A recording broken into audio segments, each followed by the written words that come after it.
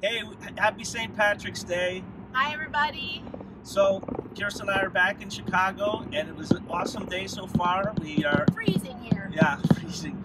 It's my first time of wearing a heavy coat and a scarf, as you can see, in 6 years. I'm wearing boots and a puffy jacket. So not right. So, So not right. yeah, we're so out of shape for Chicago March. But it's really cool today. I walked around. I saw a bunch of people dressed up in costume for St. Patty's Day. Also got my picture taken with a bagpipe band. Sat in front of the river that was dyed green. That was also very cool. And now we're going to go see our great friends out in the suburbs. And we saw some friends last night who knew how crazy it's been the last couple days since we've been here.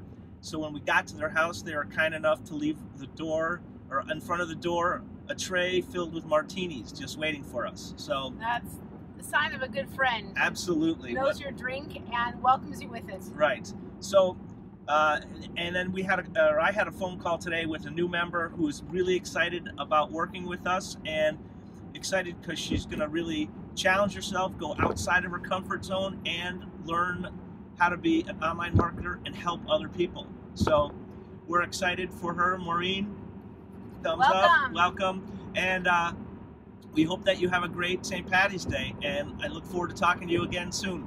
And I hope your year is as lucky as a leprechaun's year. Yep. See ya. Bye. Bye.